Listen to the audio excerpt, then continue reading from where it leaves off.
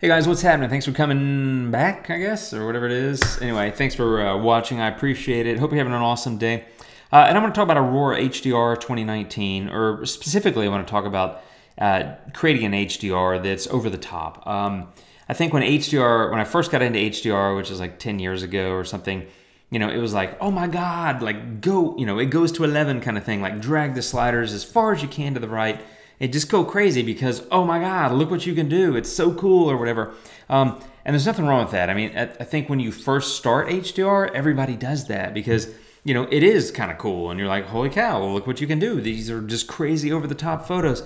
A lot of people, not everybody, but a lot of people over time sort of taper that off or pull it back and just start saying, okay, maybe I like a little bit of edginess, but I want it to be more realistic, or I just want completely, realistic, or whatever it may be. So I tend to go back and forth a little bit. I definitely have my photos where I'm a little bit edgy, but a lot of my HDRs are a little tamer to me, and that's in my eye. Your opinion of them may be that they're not tame at all, and that's fine. I'm not trying to define it or whatever.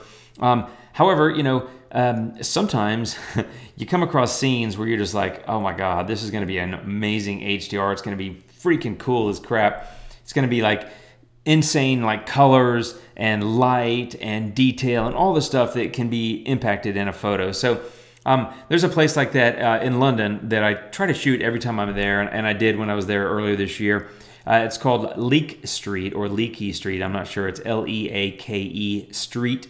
It's about a 5-minute walk from the London Eye, so it's actually really central, but it's a graffiti tunnel. And there's nothing that screams over the top and HDR like a graffiti tunnel. So let me just show you the photos. Here's a bracket set. There's the dark, the medium, and the light. And so that's what I started with, and this is what I turned it into.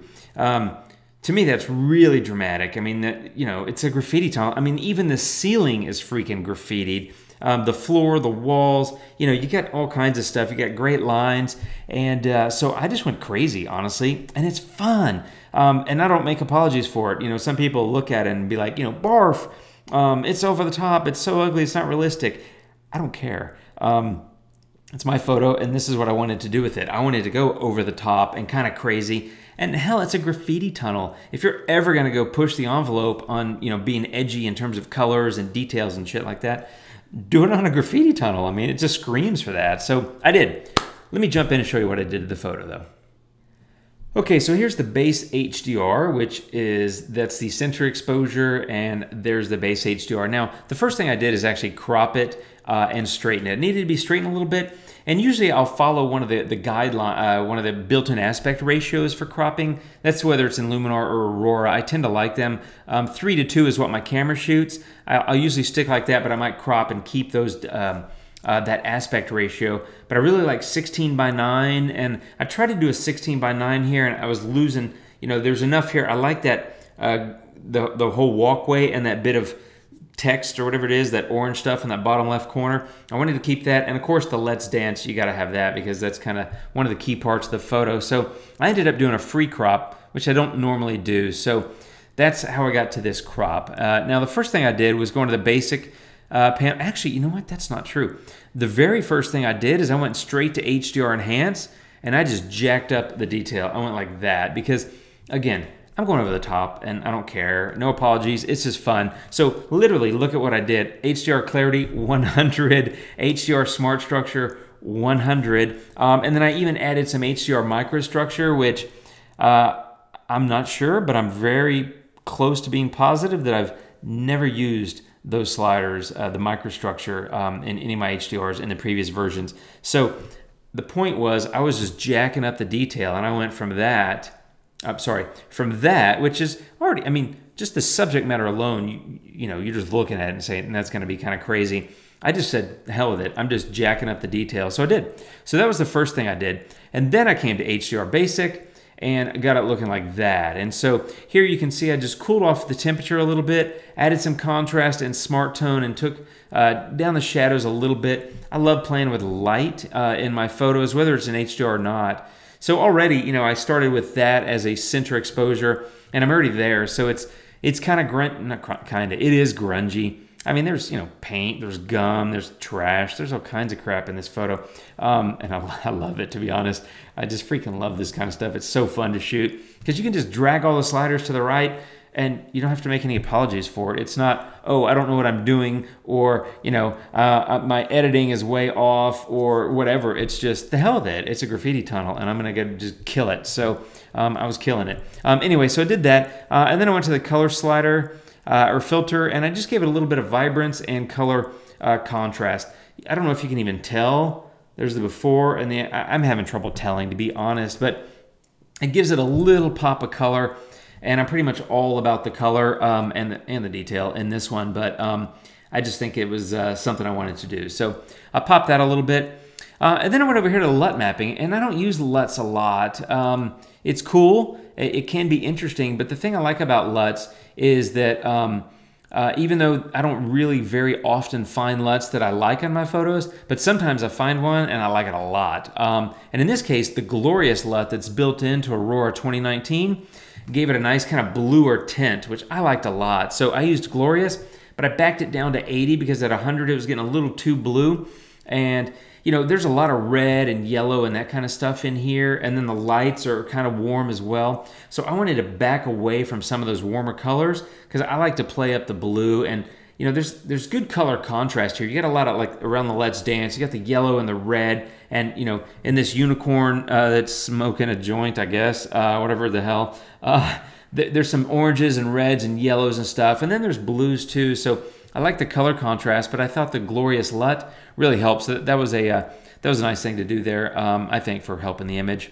And then really it was just a couple of more things. I went to Image Radiance, and that actually will mask some of the detail. It adds a little bit of shadow, a little bit of that romantic glow. And so even though I'm sitting here and saying, hey, I'm jacking it up and I'm going over the top and I'm going crazy and all that stuff, I dial it back just a little bit with that Image Radiance. I mean, it's 23, so it's not even that much, but it just helps tone it down a little bit. And as much as I like to push the envelope in this kind of photo, I also want to just keep, a little bit of a tug on the reins, if you will. So that's what I did. And then the last two things were just Dodge and Burn and Vignette. And I'm gonna show those in reverse order. I went to Vignette because the thing about HDR, so let me back up. The thing about HDR, and I think the reason people like it so much is because you can at least get an even distribution of light. That is, you tame the highlights and you brighten the shadows, and you end up with a photo that's got a distribution of light across it that's pretty even a lot of times. And that's often the goal with HDR, is to have that even distribution of light.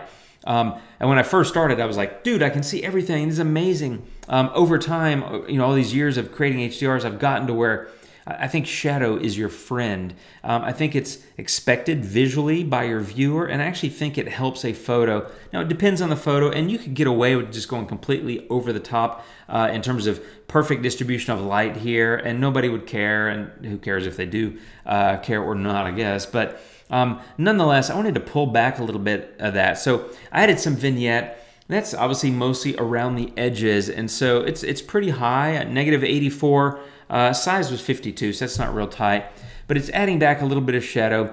But then I went to Dodge and Burn, and let me show you what I did there, and there's the difference. And so I'm sure you can tell. Let me show you again. There's the before, and there's the after. And so what I did, and the thing I love about Dodge and Burn, is once you click on Start Painting, you have lighten or darken, and then you can just pick the strength. But you can do this multiple times on this same layer. So it's the one filter in Aurora that doesn't require you to add new layers to customize adjustments. Everything else you have to add a new layer because there's no filter masking. Unlike in Luminar, you can just use multiple filters all in the same layer without with all kinds of custom adjustments, and you just mask it in. You can't do that in Aurora except with Dodge and Burn. So I just came in here and I just started darkening some things. I want a little darker in the corners. I wanted to lighten this right here because this orange text, and I'm trying to read what it says. I don't know, I can't tell, but it doesn't matter. That draws my eye, and it's orange, so it stands out against that black sidewalk or street. So I wanted to pop that a little bit, and so let me show you again the before and after with Dodge and Burn. There's the before, that area is a lot darker, and the after, right? So I also lit up some other things. If you look, It's kind of around the edges. I want a little darker. Let's Dance, I went a little bit brighter. Went a little brighter in here. And that's the beauty. You just take the dodge and burn. You just click on Start Painting, and you just start messing around until you get what you like. And that's how I ended up with that. Now that I'm all done with it, I actually would go back to Image Radiance and add a little bit more, because that's going to give me a little bit more shadow and a little bit more sort of that dramatic look. Now that I've done that, I'm going to go back to Dodge and Burn, and this will just illustrate my point. And I'm at light and 35, so I'm gonna actually take that to 50.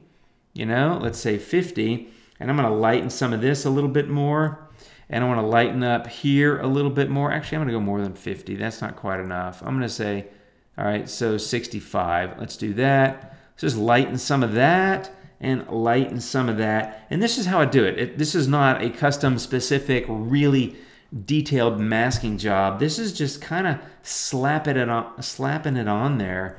But after doing the dodge and burn of the vignette the first time and then wanting to add more Image Radiance, that basically adds shadow and kind of that romantic glow that works really well on sunsets and blue hours and that sort of thing, even night shots. But in here, you know, it is creating a little bit more darkness, so I'm using dodge and burn to bring back some light in the areas that I wanted. So that's all it is. It's a delicate dance between light and dark, you know, and same with details or lack of details, and same with color, saturation. Everything's kind of a delicate dance in any photo and with any kind of editing, and frankly in any software, you know, whether you're using Lightroom or Photoshop or On1 or Topaz or you know, Luminar or Aurora. It's always a dance between, you know, pushing one thing and maybe it impacts something else. And so there's a lot of that in my editing where I'm going back and forth between things until I get them just right. But I think now I'm at the point where I pretty much think I have it about just the way I want it. So there's the single middle exposure, and there's the fully edited HDR, kind of over the top, high detail, high color, high contrast, but yet, you know, some realism, because I mean, this is a covered tunnel underneath like some trains or whatever. I think Waterloo Station is down that way, out of frame to the right about a mile, and I'm pretty sure it goes over here. And you know, the tracks go over here. So this is just a pass-through to get under the train tracks, and it's just a public graffiti area. So if you're in London, go check it out. Again, it's Leake Street, or Leaky, L-E-A-K-E. It's about a 5-minute walk from the London Eye. It's super freaking fun. I've been probably 5 or 6 times. Every time the graffiti is different, and it's just a lot of fun. So that's it, my friends. One more time, there's before. Again, that's the single exposure from the bracket set, and there's my dramatic, kind of over-the-top, highly detailed and colorful HDR, and it's a lot of fun. Sometimes you just got to go to 11, right? So thanks for watching, my friends. I hope it helps. If you have any questions, let me know. Subscribe, like, share, tell your friends. Thanks for stopping by. Have a great one, and we'll talk soon. Have a great one. Take care. Adios.